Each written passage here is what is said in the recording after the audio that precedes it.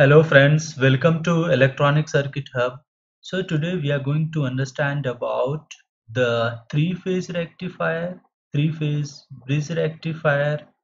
So, so in the LTSpice, I will run the simulation and I will show you these kind of waveforms.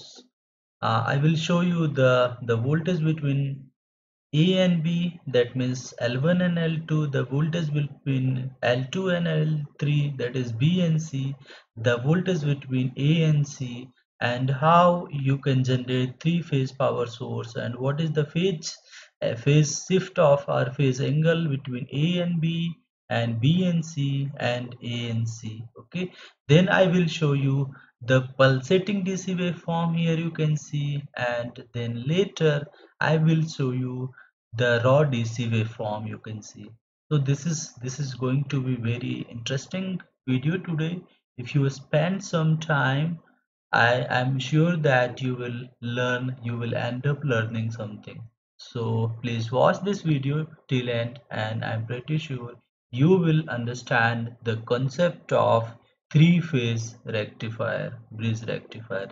So for the moment, I will delete this waveform window and I will focus on the the circuit here. Okay, so right now I'm zooming it out so that you can see it very clearly, right? So you can see here, this is three-phase supply, that is L1, L2 and L3, right? If you right click on L1, you can see the amplitude is 230 volt and frequency is 50 hertz, and right, and you can see here the phase angle is 0 degree, right? And if you right click on L2, you can see here the amplitude is 230, frequency 50 hertz, and the phase angle between L1 and L2 is 120 degree. Okay, and if you right click on L3, you can see amplitude is same, frequency is same, and the phase angle between L1 and L3 is given by 240. So you can see here the phase difference between L1 and L2 is 120.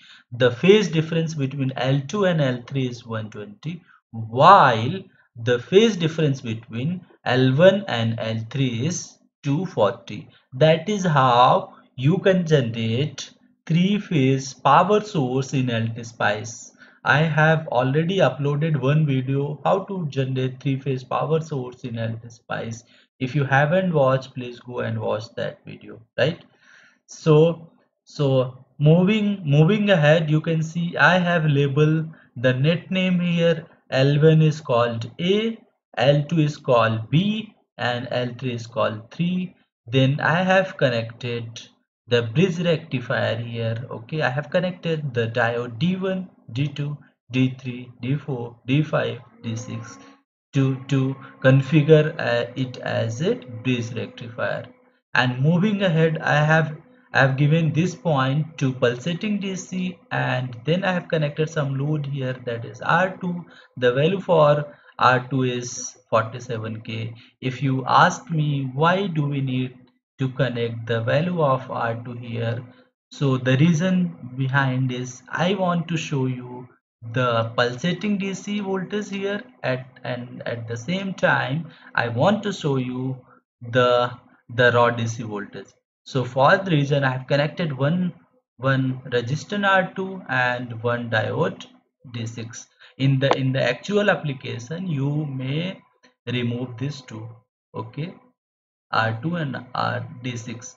So while designing any three-phase circuit, please consider this circuit as a reference, as this circuit is not tested practically. This video is made only for the educational purpose, right?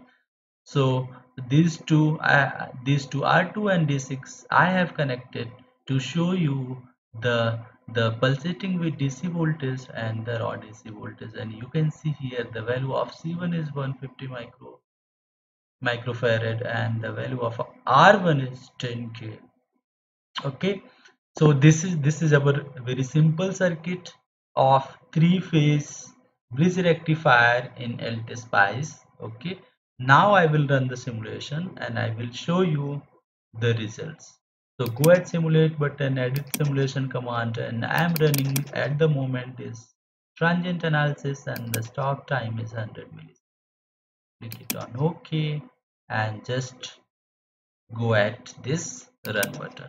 Okay, so this is run button and I will divide this into three parts, right? In the first part I will show you the voltage between A and B. Okay, so this point is A and this is B. I want to show the voltage between B and C, and this is B and this is C.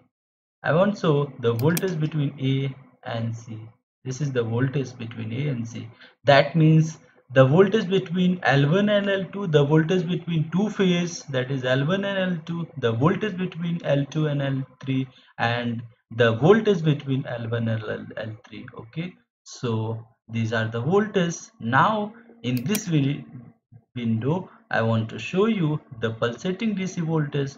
So this is the pulsating DC voltage, and in the final window I want to show you the raw DC voltage. Okay, let me zoom it out.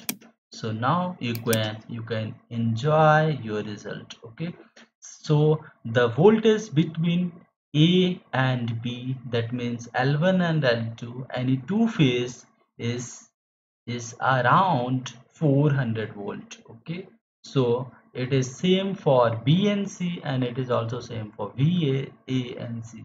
So what does it mean? It means that the voltage between any two phase is 400 voltage. So how this 400 voltage comes? So let me explain you. So your 230 voltage, you have 230 voltage input, that is multiplied by 1.73, and you can get around 390, 398, 397.9. So you can see the voltage between any two phase for in a three-phase system. If your supply voltage is 230 volt, you can see the voltage between any two phases is around 400 volt. So that is how you can see your 400 voltage between any two phases 400 volt. Now let me show you the pulsating DC voltage. You can see my pulsating DC voltage varies from, this is the lower point and it is around 345, and this is the upper point and it is around 397. So the pulsating voltage DC voltage varies from 345 to 397. It, since this is the three-phase system, it never comes to the zero. Okay, since this is the three-phase system, I am repeating again, since this is the three-phase system, it won't come to zero. Okay, now let me, now you can see this is the raw DC voltage, and which is around 395 to 396. That means it has 1 volt ripple. So if you want to increase more ripple voltage, you can increase the load value and run the simulation again, and let me show you. You can see here, now the ripple voltage is increased to 395 and here is 389. Okay, okay, so basically these are the voltage between phase, any two phase. This is the pulsating DC voltage and this is the raw DC voltage.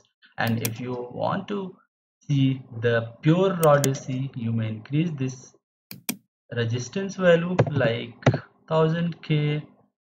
That means you are reducing the load current. Now you can run the simulation and you can see that you have around very stable DC voltage.